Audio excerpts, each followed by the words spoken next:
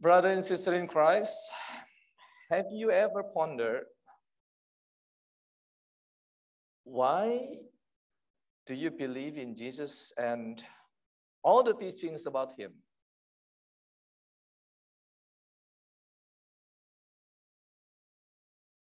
Many people say that I believe him because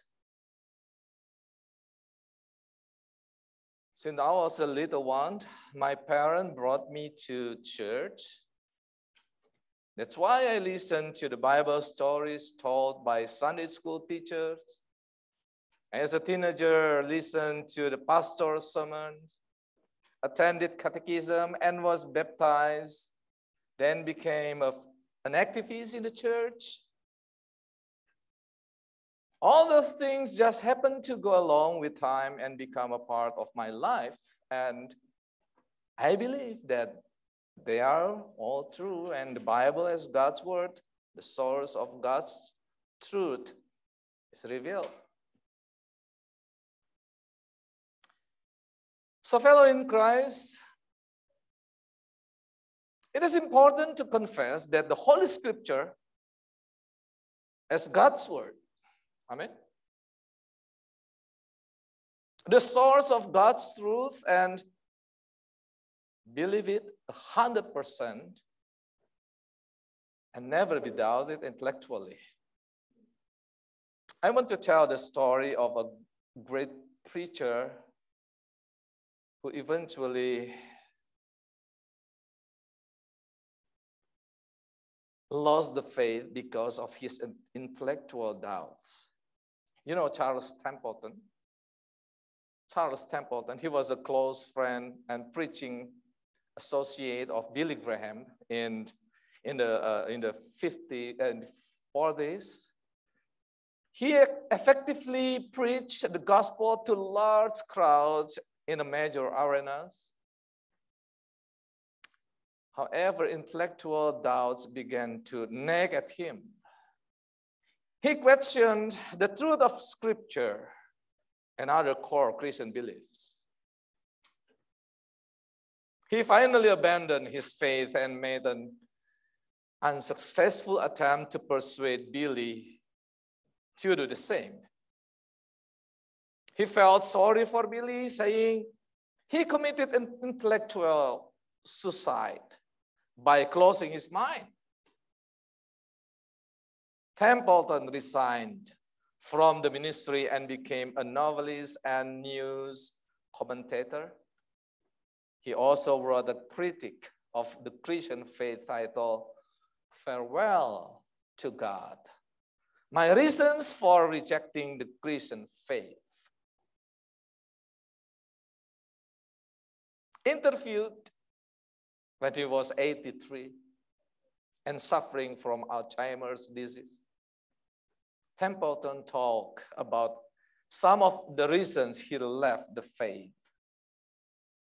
He said, I started considering the plagues that swept across parts of the planet and indiscriminately kill, more often than not, painfully, all kinds of people, the ordinary, the decent, and the rotten. And it just became crystal clear to me that it is not possible for an intelligent person to believe that there is a deity who loves.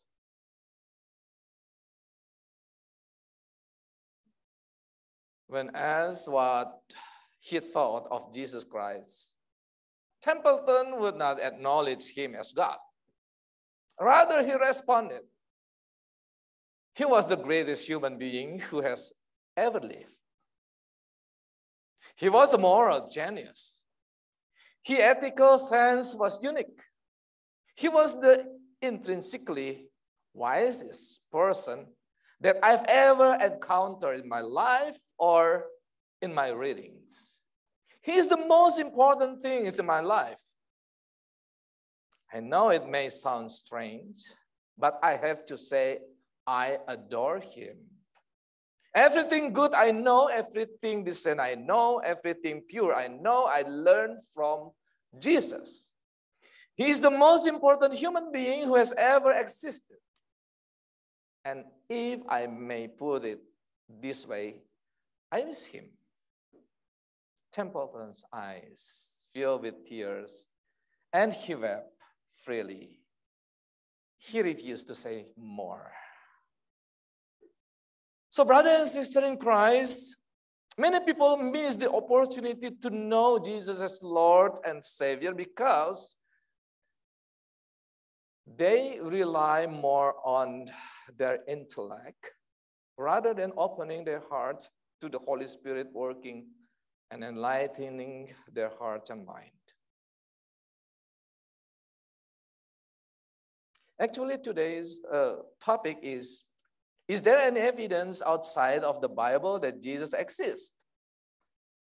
But I don't think we need to dwell on this topic anymore because we have already discussed various extra biblical evidence regarding the crucifixion and the resurrection of Jesus. So that it means if there is historical evidence regarding the crucifixion and resurrection of Jesus, then of course Jesus did exist, right?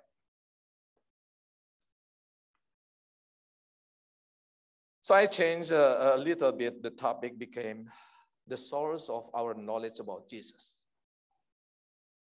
And the same scripture reading is taken from John 21, 24, 25. This is the disciple who testifies to these things and who brought them down. We know that his testimony is true. Jesus did many other things as well. If every one of them were written down, I suppose that even the whole world would not have room for the books that would be written. In other words, John the Apostle wants to say that if we need a lot of empirical evidence so we can be sure that Jesus existed, then the whole world hasn't room to write it down. So can you imagine? In the beginning was the Word. And the Word was with God. And the Word was God. He was with God in the beginning. Through him all things were made that has been made. The whole universe is the evidence of Jesus' existence. Right? The Word who from the beginning was with God at work. And the Word became flesh in Jesus. So brother and sister in Christ, yes, our knowledge, our source knowledge are almost totally depend upon the New Testament and particularly the 4 Gospels we have. Although there are early documents other than the New Testament writings, which refer to Jesus or the beliefs of Christians about him, they are of little interest to any except, especially historians. As I've explained this in the previous sermons on the Good Friday and Easter, right? But we have in the 66 books in the Holy Scripture should be enough to prove it and become the reliable source of our knowledge of Jesus. So that there is still room for faith to witness the existence of Jesus. We need faith, not only empirical evidence. And I believe that the Bible is the source of our knowledge of the real Jesus. It seems the certain sayings of Jesus and certain aspect of his life, especially his death and resurrection that we have celebrated last week, were singled out as being of particular importance and were passed down And of course, the early Christians seem to have identified what was essential and so important among Jesus' words and deeds and faith, and passed down by oral transmission process. And the second generation wrote it down into the Gospels and later. An excellent example of this process of transmission may be found in Paul's first letter to the Corinthians, almost certainly dating from the period of oral transmission. So do you remember this word, right? This is in Bahasa. In every time we approach the Lord's table, the Lord's Supper, I always read 1 Corinthians 11, 23, 25. For I received from the Lord what I also delivered to you. That the Lord Jesus, on the night when he was betrayed, took bread, and when he had given thanks, he broke it and said, do this in remembrance of me. In the same way, also the cup after supper, saying, this cup is the new covenant in my blood. Do this as often as you drink it in remembrance of me. So it is clear the source knowledge that Paul is passing on to the Christians, which had been passed on to him by the oral transmission. The same way happened to the gospel writers. You can compare to in Matthew 26, 26 to 29, 28, Mark 14, 22, 24, Luke 22, 17 to 19. So Jesus' saying may have become, I think, may have become detached from their original context, and perhaps on occasion even been given a new one simply through the use to which the first put them, proclaiming the gospel to those outside the early community of faith, and depending and informing the faith of those inside it, like Paul said in the 1 Corinthians to the church in Corinth. So there is every reason to suppose that those early Christians preserve and transmitted faithfully the substance and the meaning of Jesus' teaching and actions. What the gospel writers did indeed pass on to their readers authentic tradition concerning Jesus. Those traditions were selected based on the needs of early Christian church, as it sought to spread the gospel. And perhaps John's gospel states this point most clearly in John 20, 30 to 31. Now Jesus did many other signs in the presence of the disciples, he said, which are not written in this book. So that's selected based on the needs. Which are not written in this book.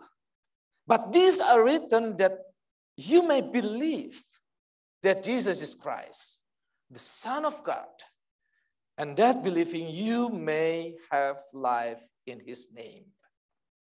So here we see that the Gospels are not primarily concerned with the events associated with Jesus Christ, but with the interpretation of the significance of these events. So we could say that they mingle history of the real Jesus and interpretations of Jesus' teachings and deeds. In that they indicate the significance of events rather than merely recording them like historians. So similarly, we find Paul appealing to an oral tradition which combined the report of events, right? For example, 1 Corinthians 15, verse 3 to 5, about Jesus' death and resurrection, with the interpretation of these events. Forgiveness of sin.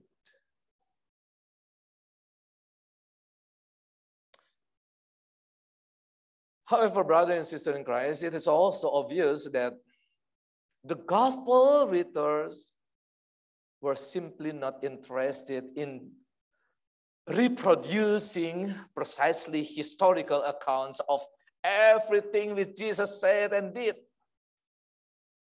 For them, historical simply means based on historical fact, not strictly exact chronological account about absolutely everything which Jesus said and did. There can be no doubt whatsoever that the gospel accounts of Jesus contained information mixed up between biography and theology. So the early Christians were convinced that Jesus was the Messiah, the Son of God and their Savior, and naturally felt that these conclusions should be passed on to their readers. For this reason, the fact of the real Jesus and interpretation are so thoroughly intermingled in the Gospels. So with this point in mind, the basic assumption that the Gospel were essentially factual accounts of the history of Jesus, which could be interpreted by the reader. This point presents no difficulties whatsoever for the Christian reader of the Gospel who shares the faith of the Gospel writers concerning the identity and significance of Jesus Christ. Now, brother and sister in Christ, as believer then, what should we discover about Jesus in it? What important things should we find about the real Jesus in the Bible? I think at least we should discover 4 important characteristics of the real Jesus in the Bible. First, the first characteristic of the real Jesus, that he is deity. You know, Christianity came into a world dominated by Caesar worship. Penyembahan kepada Kaisar. And you could worship any god you wanted to, as long as one also worshiped the Roman emperor who was acknowledged as Curious. Of course, Christians refused to acknowledge Caesar as Lord, right? That little was reserved for the Lord Jesus Christ. Lord, Curious, depending upon the context, can mean Sir, Master. And in the Christian context, in Septuagint, translate Yahweh, Jehovah, as curious. And starting from chapter 1, John has said that Jesus is the Word made flesh. Then in John 6, 38, 39, 69, Peter makes a confession. Lord, to whom shall we go? You have the words of eternal life. We have come to believe and to know that you are the Holy One of God. In John 13:13, Jesus says to his disciple, you call me teacher and Lord, and rightly so, for that is what I am. Even Thomas, who didn't believe that Jesus had risen, finally said in John 20:28 to Jesus, my Lord, my God.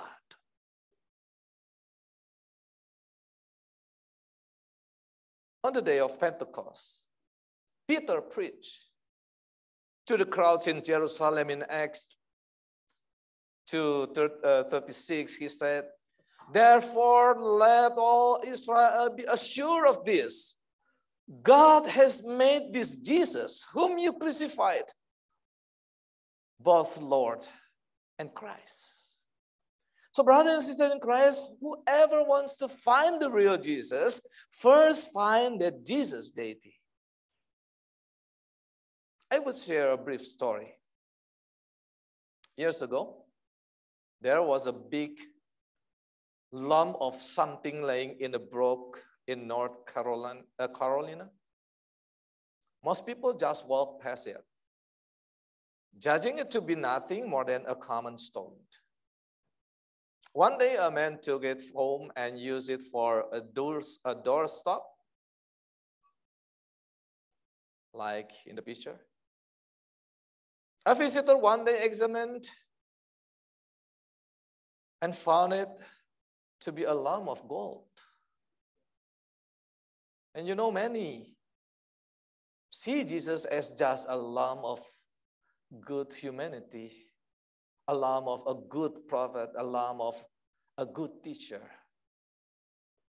He was all that and more.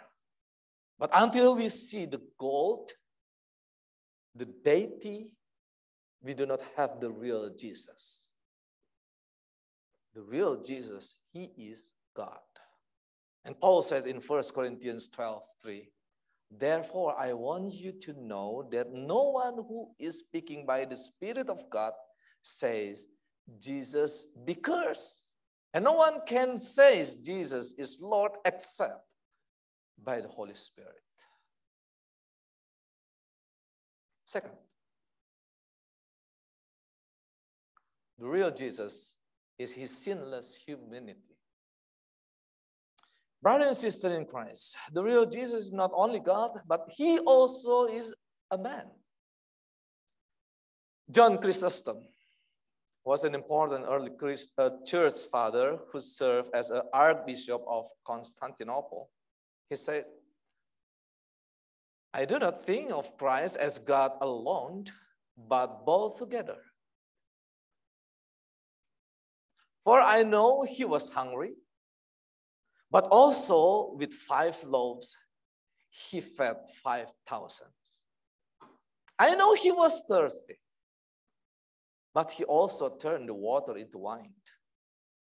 I know he was carried in a ship, but he also walked on the sea. I know that he died, but he also raised the dead. I know that he was set before Pilate, but he also sits with the Father on his throne. I know that he was worshipped by angels, but he also was stoned by the Jews. And truly some of these I ascribe to the human and others to the divine nature. For by reason of this, he is said to have been both God and man. It is very important to discover Jesus as God But it is equally important to see Jesus as human, even though he is sinless humanity. A few months ago, we discussed the Gnostic teachings, which only recognize Jesus as a spark of God, but that his appearance as a human was only false, fake. Of course, this is not a teaching from the Bible, right? To counter this heresy, John states in 1 John 4, verse 2. This is how you can recognize the Spirit of God. Every spirit that acknowledges that Jesus Christ has come in the flesh is from God. Real flesh. In 2 John 7 also said, many deceivers who do not acknowledge Jesus Christ as coming in the flesh have gone into the world, and such person is the deceiver and the Antichrist. On the other hand, it is the same as Antichrist when someone teaches that Jesus was only human, a prophet, a good teacher, but he is not God. Such person is the deceiver and the false prophet.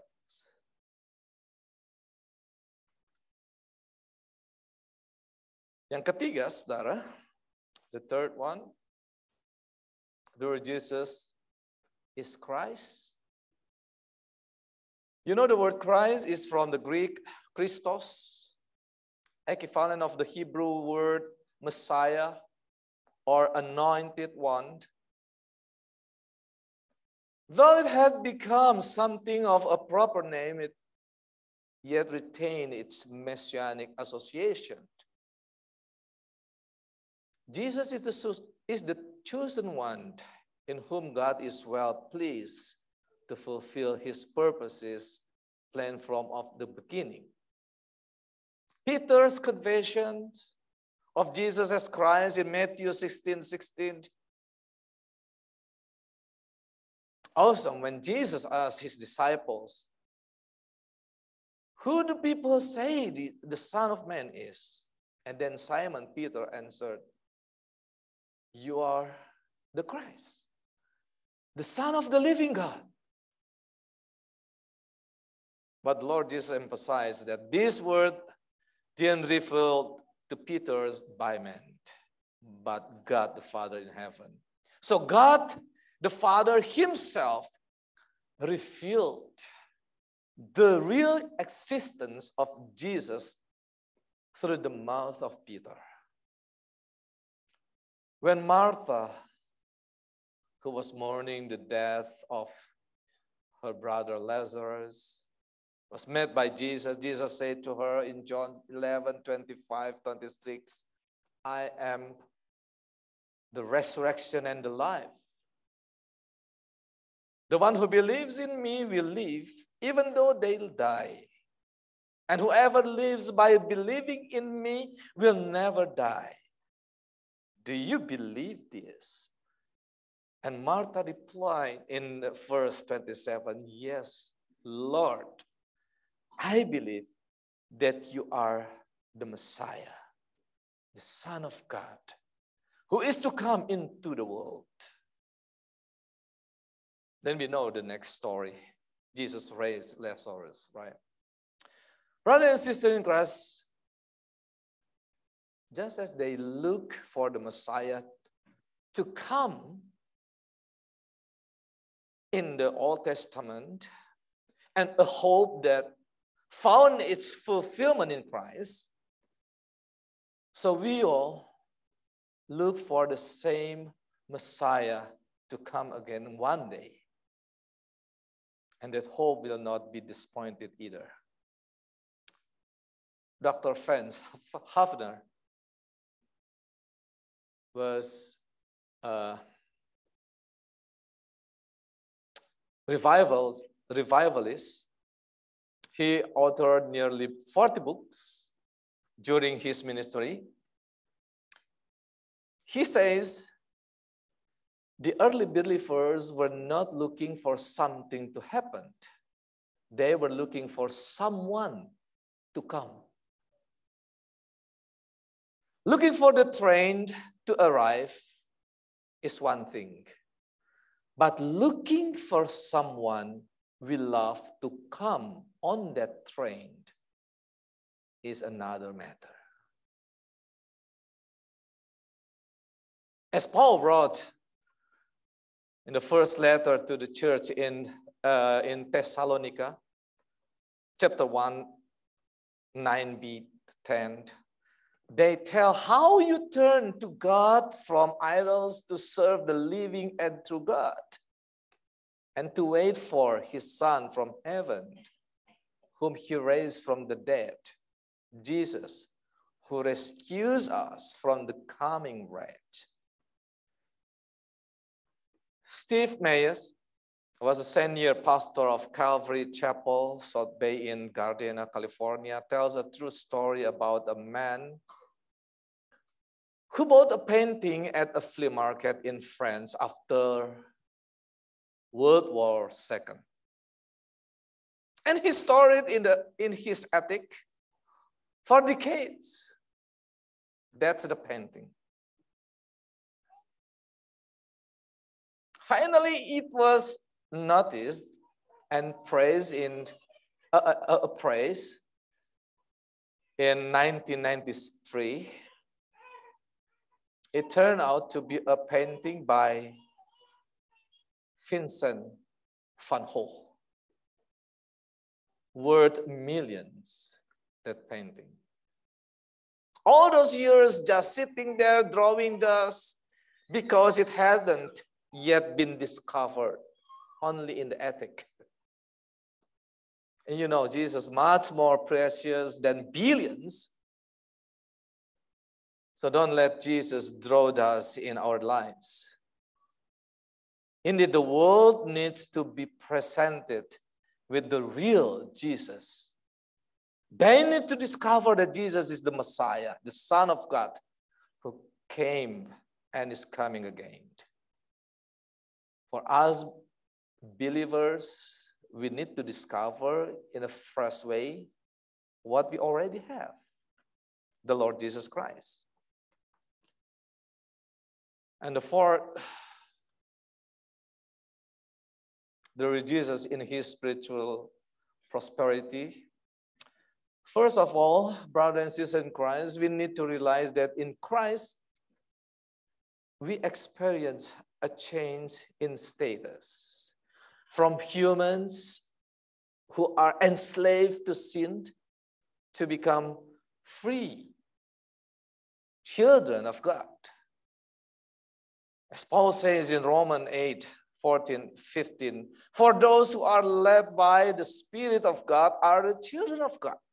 The Spirit you receive doesn't make you slaves so that you live in fear again. Rather, the Spirit you receive brought about your adoption to sonship. And by him we cry, Abba, Father. And here is the spiritual prosperity in the real Jesus we have. Paul says in verse 17, now, if you are children, then we are heirs of God and co-heirs with Christ, if indeed we share in his suffering in order that we may also share in his glory. This is also emphasized by Paul in Ephesians 1:3. Praise be to God and Father of our Lord Jesus Christ, who has blessed us in heavenly realms with every spiritual blessing in Christ. And we receive all of this spiritual blessing not because of our efforts, but by grace we have been saved through faith. It is the gift of God. God's riches always transform the person who received the gift. One noted, that's how grace is. You don't change to receive God's grace, but you change as a result of experiencing the grace of God. God's grace is like corrective surgery. We are helpless, but God gives us grace, and God's grace changes what we ourselves cannot change. So, brothers in Christ, what we discover here is that our entire well-being is totally dependent upon God.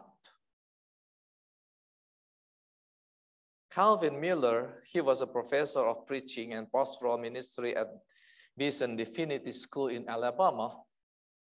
In his book, Into the Depth of God, he shared the testimony from a poor Christian woman who lived in the 18th century.